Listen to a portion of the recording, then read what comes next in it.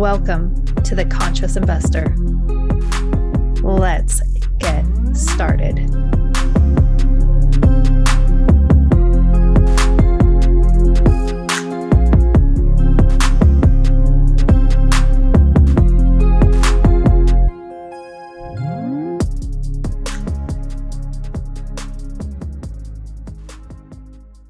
Welcome back. I am so grateful that you are here listening once again to a rip-roaring episode. And this is going to be even more exceptional than ever before because I have Jeff Hoch on here.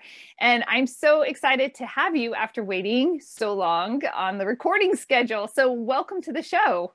Thank you so much. I'm happy to be here, Julie. Yeah, it's exciting. So I think we initially met via LinkedIn.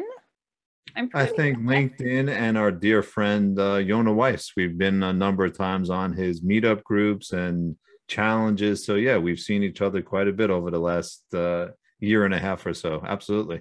Right. And it's been fun. I love the content that you produce. And I always encourage people, especially if you're a business professional of any kind and you are not on LinkedIn, you know, so many of my amazing, extraordinary guests like Jeff are people that I have met via LinkedIn. And I have, you know, a year and a half later, it's like, man, I got to have you on the show. So make sure you hop over to LinkedIn and that you connect up with Jeff. And Jeff, you know, this is an episode where we just want to introduce you. You know, who are you? What are you doing in life? That could be business, however you want to take the question. Okay, so I'll take it first from a business perspective. So I'm Jeff Hoch. I'm from eProperty Care. We're a smart building technology firm, and we work with owners, operators, and developers, absolutely with a concentration on multifamily real estate. But we are involved with other projects in other asset classes like military housing and single family rental properties. So that's what I do by day, and a lot of outreach as far as LinkedIn and informing people about the technology. I think a lot of people have heard about smart building technology or smart cities or IoT, but what I like to do is really spend the time with people like yourself to look at a property or a project and educate them on how they could use the technology, really with an eye towards improving their revenue, driving out expense, boosting NOI. So that's by day. By night, I'm a husband, I'm a father. I have 3 kids and a fourth by my second marriage, a stepdaughter. So 4 children altogether. Today happens to be my wedding anniversary. Oh my goodness. Happy anniversary. Yes, married 3 years to my wonderful wife, Nina. So together we have the 4 children. Actually, my oldest daughter is married, so I have a son-in-law. So 5 kids that I interact with, and that's kind of by night. So busy family guy also. Oh, I love that. And I love that you include your son-in-law as like, nope, he's now one of mine. Like that's just endearing. Absolutely. Yeah. Well, it gets to a certain point where, yeah, 4 kids, 5 kids, you just start tacking them on. I hear once you pass 3, it's, you know, the number doesn't matter. It's just, they're all ours.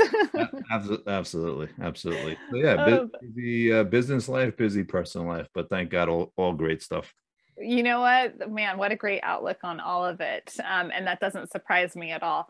But so I'm curious, I have had, you know, a couple of previous guests over the last 160 plus episodes. There have been 2 guests that have come on and spoken about smart technology, but everyone has a different perspective on it, or their company approach is a little unique. And that's what attracts people to different companies is, you know, what is it that defines smart technology for your company?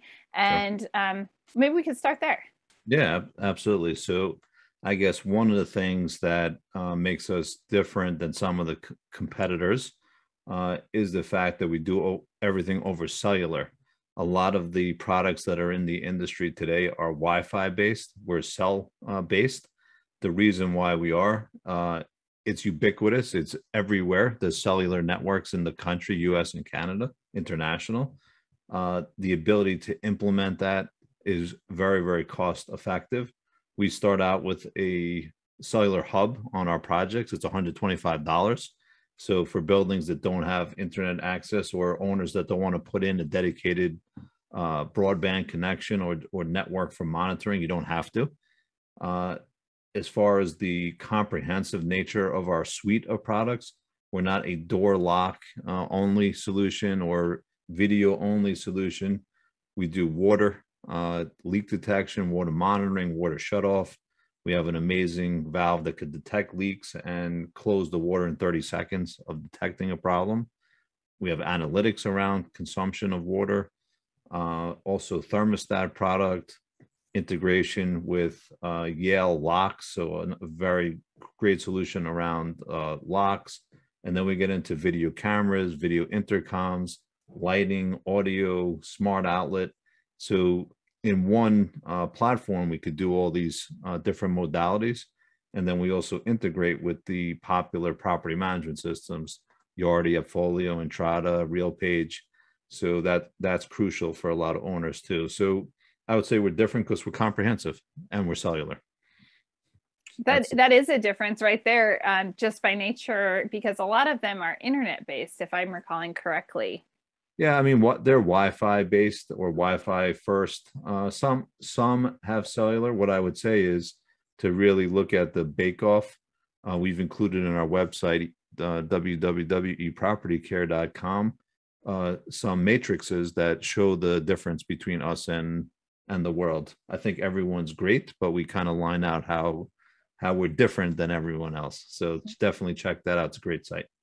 That's right. So it kind of sounds like, hey, if I have any type of, real estate asset, if I'm holding a real estate asset of any kind, really, your company, eProperty Care, can come in and install and provide all these smart technology components for me. Mm-hmm. Now, then, since we know who wants that, why would they want to go this route? Why would they want that smart technology? Why would they want it? So basically, a number of different reasons. I think if you look at the NOI formula, NOI is revenue minus expense. Mm-hmm. In the Class A, B product, new construction, people are looking at smart technology as a revenue driver, where they can charge more for having the tech enablement. New construction deliveries absolutely want it.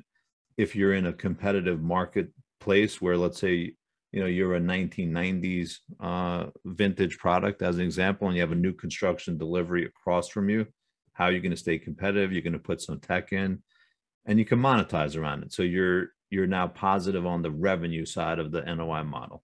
Then let's look at the other side, the expense lines. How can we take out expense? You go to an electronic lock, you could avoid rekeying. You could avoid lockouts. You can do stuff with work orders where people could get in and out of the units. You could do unattended showings of the units. You can prevent water damage, by shutting off the water. You could detect minute leaks where you're wasting water. You could become more efficient on your sewer expense. You can be kind of governing the consumption of heat and cooling, so you could be efficient on your heating and cooling. So you have a lot of benefits there from an efficiency point of view. Also, because we have the cellular valve and water valve and battery backup for it, insurance carriers are often, not always, often giving premium discounts for operators that put in the water valves. We're actually doing some very large strategic projects with insurance carriers where they're incentivizing their insured to put in the valves. So 5 to 15% premium reduction in buildings that have the tech. So a lot of things on the expense side of takeouts. And at the end of the day, if your NOI favorable, then your valuation is better. You sell the building in the marketplace, it's a more valuable property on the exit. So, I look at a lot of operators, syndicators, where they'll say, all right, I'm going to do value add, paint, carpet, beautification. Those things are great, but the durability of that, it may be more limited. This is, you put it in when you acquire the property, you operate for 5 to 7 years. Every moment that you have it there is providing value to you. So it really is a great addition to the projects. What I'm trying to evangelize now a lot in the social spheres is underwrite smart, meaning not just smart, integrate Oh, with smart in mind. So that's kind of one of my tag lines, but on the right. word smart. Put it into your considerations when you do the projects as part of your capital plan, as part of your business plan. That's really funny because now that you say that out aloud, I'm like, yeah, I have noticed that in your posts. But I wasn't, it's one of those, Sprinkle it it's in a little bit. subconscious, but we're having a very deliberate conversation about it. So yeah, it totally makes sense. It's subtle. There's little sprinkles of it, not every day, but Yeah. get people to think about it. And then most people, when I tell them like how much they could benefit by it, they're like, yeah, next project, we got to do something. We got to have a conversation. So absolutely welcome that. Oh, yes, yes. So tell me, do you have an example of, kind of a case study example that you can share with us of somebody Sure. that Yeah. saved in some capacity? Yeah, we have many projects that are deployed already. We just finished up a project in the Boston area where they implemented all the technologies, the full suite of everything we offer. It's a Oh, new wow. construction delivery. So, they're really enjoying the benefit of it. And they've already, contracted with us to do the next property, which I think is going to be about 60 units. Um, we're doing a pilot with a military housing provider. They're looking at it very seriously on a very large scale. We have some insurance firms that want to recommend us and put, like I said, put into their insured properties. A number of different ones. We have a Class A operator that between us and some other high tech enablement, they want to charge up to $72 more per unit per month. That's real money on, a Wow. multi-hundred unit project. Uh, they're using smart building technology as part of their strategy. They're even including it in their offering memorandums that it's going to be part of the business model. They're doing things, besides smart building tech with us. They're putting in like charging stations for Tesla. They're doing some solar projects. So they're really going all in on it.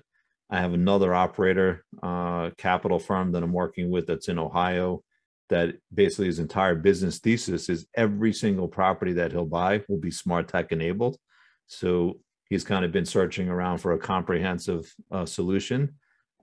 Very excited about what we put in front of him so far. So we're in discussions to roll out on an 80 unit project with him, and many more in the pipeline. So yeah, it's been a very busy year for us, and a lot of projects going on. There are some of the case studies on our website as well. That's exciting. So about how much money are people saving or producing when they implement this smart technology? Sure. So I mean, it's on a case. First of all, every building is different, as you know. It's on a case by case basis. Right. When we talk about insurance premium discount, could be 5 to 15% That's off. When, let's just point out how huge that is since insurance rates have gone yeah, up dramatically. So that type of savings is yeah. significant. So that's one metric that we look at. We look at the efficiency that's afforded by being able to do unattended showings, where many people say they won't lease in a building if they can't tour it on their own time. I think that's like around 30% of people walk away from properties just because they don't like the leasing experience. 90% of the damage in residential realty is related to water, so the avoidance on that is substantial. um, Having Energy Star thermostat, typically around 20% or more savings by being, Energy Star compliant. And then just the avoidance of a lot of problems that are reactive problems. When you're Mhm. using a solution like this and you're really taking full advantage of it and integrating it into your operation, you turn to be much more proactive than reactive. The reactive problems in the commercial multifamily world are very costly. The night Yeah. incidents, the lockouts, the locksmithing, uh, they all become, problems versus, okay, we see that the air conditioning is not working effectively, or someone left, the heat blasting in a unit that they were painting, and then it was set like that for months. We've had a case in an office building application. We do get involved with them occasionally, and someone left water running for prolonged period of time. They weren't in the office because of COVID. They came back. They had a water bill that was in like, the tens of thousands of dollars, Oh my where gosh. again, with the tech in place, that would have been caught within like, a day. So there's massive cases where, this would have really saved people's bacon. And then, many, many people that we talk to, they're in Texas or they have properties in Texas. In the winter time, there was a whole freeze up event, low temperature, pipes bursting all over the place. Mhm. We could have prevented all that. In the properties that would have been protected by this, we would have seen the temperature drop, could have proactively shut the water, no burst, no problems in the building. So it's widespread where the advantage is. But again, it's like we work with the owners and the property management teams to kind of really dive into the use case on the property, figure out what's the Mhm. best fit for them. So, oh my gosh, yes, I love smart tech. I think it's amazing. And when we're looking at underwriting, as those who are listening are thinking, this all sounds great, but everyone assigns a value in their head, right? And that's what we want. We want people to value the products that we have to offer. And so, for example, a lot of times people, when they go to buy a new house, they'll say, oh, it needs new carpet. And in their minds, they put oh, that's going to be like $20,000. Uh-huh. And so we're not going to get this house because we have to put new carpet in. And in reality, maybe it would be that much or maybe it'd be less, right? We all know it depends on what carpet they choose. So as people are listening to this and they're thinking, wow, gosh, that's an extraordinary, I'm going to save on my insurance, and insurance has gone up so much. I'm going to, protect myself in all these other ways. And wow, this is going to be great. I won't have to have the locksmith rekey. I mean, there's so many advantages to the system. And they're seeing that and they are assigning a value. And they're like, oh my gosh, something like this is just going to cost me, triple digit thousands of dollars. This is going to be too much. So Mhm. what percentage, is there a basic underwriting fundamental that people can use? Yeah, definitely. So what I would say is, first of all the pricing that we offer, or much of it, is on our website. So there is transparency around price. That's one of the things that we think is important in being this business, to tell people what things actually cost. The Mm-hmm. cellular hub is $125. The door lock is $200 for electronic lock. And that's like your like entry point to it. Some of the applications have more complex, door hardware, but assume 200 for the lock, $135 for a thermostat. So, we definitely have the metrics. They're out there. Anyone that's doing a deal or considering buying a property can look it up on our website. We do have an ROI calculator. I would say on a retrofit application with a good complement of tech, it's $500 a unit. If you're looking at a new construction application where you want to do everything and really dress it out, more towards 1,000 per unit. So that's kind of where your metrics are. Again, on a new construction application, I've been involved with commercial real estate development, multifamily construction projects.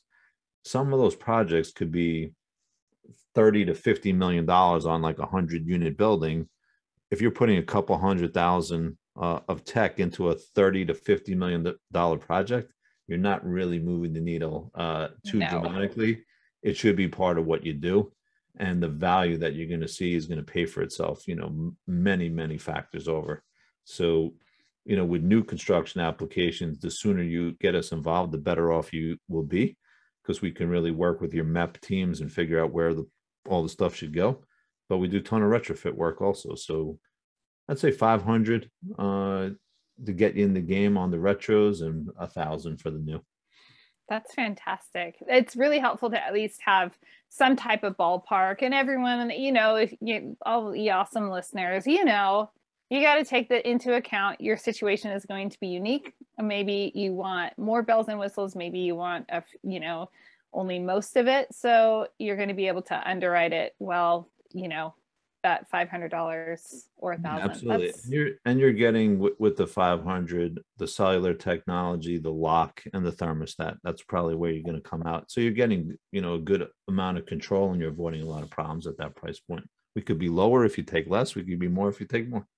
That's why right. we have to kind of engineer the solution to the building, not the building, not kind of start this way and work backwards. You have to have the building, the thought process in mind, and you get the right answer. Absolutely. So, and do you guys go in there, install, and is that included in the fee already? So installation is kind of an interesting topic. We run into a bunch of different flavors there. So on smaller jobs, you may have teams that are like, okay, send me the equipment, give me a level of training, and we'll have our own trades do it ourselves. And Mm-hmm. then we run into other applications where the projects are much larger and they want installation services. We have multiple providers that are 50 state and Canada coverage, where they'll do a site survey of the property, work up like what the labor estimates are, and then we'll get our trade groups to go do the job for them. So if they need installation services to support, we're built to be able to support that. 50 states. Love it. Love it. And how much more are we going to factor in for installation? Again, varies by project and property because it depends on which parts they're taking. If you do everything, you could be touching plumbing, electrical, HVAC, low voltage cabling. There's a number of different locksmithing. So there's a number of different parts that you'll touch. A big project could be 5 different trades working on the project. Okay. All right. I'm assigning a huge value to that right now, Jeff. Does it obviously it doesn't make it cost prohibitive. It's still. Yeah, absolutely. I mean, the negotiated labor rates are definitely competitive. The other thing that we're starting to look at, I guess, on the cost and the operational side of it, number one, there are some groups that want to take it as an OpEx model instead of like CapEx. So what we can do there is, look at the hold period on the property. Let's say you're going to buy and hold for 5 years. We can take the cost of the solution over the 5-year period. So that might soften it up, a bit for, many operators, particularly if you're in like year 1 or 2 where you're trying to stabilize. Maybe you don't want so much upfront capital. So that's an interesting model. And then the other thing that we're running into is some people want us to run the technology for them. So they want the tech enablement, they want the protection, they want the insurance premium discount, but they're like, yeah, my property manager, not so great. Or we're just really busy. They are great, but they're just too busy. They can't do this too. Can you do it for us? So we're building to be able to support that as well and treat it as smart building as a service. So you have the tech and you have the service to operate it, and then we'll notify you, hey, there's a water leak in apartment 302. Go look at that. Instead of you having to, look at all the alerts and dashboards and things that come with it. So we're aggressively moving in the direction to be a fully managed service provider. That is really, really amazing. I love it. Well, Jeff, as we wrap up this segment of who are you and what do you do, how are people going to get to know you aside from LinkedIn? Is there another way that you would want them to reach out to you and connect? I would say LinkedIn is definitely the great one. I'm on all the social channels: LinkedIn, Facebook, Instagram. You could find me on all of those. Definitely our website, epropertycare.com, and also, can schedule times on my Calendly, calendly.com, Jeff Hoch, Jeff-Hoch /30-minute. So all of the above. And Hawk is with a O-C-H, H-O-C-H, because I called you Jeff Hoch earlier, and I'm like, oh, I did not catch that. I'm so sorry. No worries. Commonly done. I'm used to it. Oh, I don't even flinch. Okay. I get called Holly all the time, so maybe we're I kind of get it. Jeff, thank you so much for giving us all of this amazing information. And for those of you listening, this is really relevant information across lots of real estate investment classes. So definitely put this in your consideration as you are, reviewing your next deal, or reevaluate what you have in your portfolio and see how this might help you save some money. You don't know what winter is going to bring. Please make sure that if you enjoy this episode, please let us know, rate, review, and let us know something that you gained from the episode. And remember that this is the first episode of the week. So make sure you stay tuned, because we're going to get into, what is Jeff actually consciously pursuing, and what are some mindset shifts that he's made that have changed his world. So those are to come later this week. Until next time, live big, love bigger. A lot of people missed out on my recent offering because they simply weren't on my investor list. Being on my newsletter list won't provide you with access to the deals I have. This is because 506B regulations require you and I actually discuss your investment goals before I can show you the deals I have. If you're on the fence about investing in apartments, schedule a call today at 3keysinvestments.com. If you think you're new, so you don't want to be on an investor list, you're missing out on opportunities to refine your ability to review offerings, because you simply will never see them. So head over to 3 Keys Investments and schedule a call.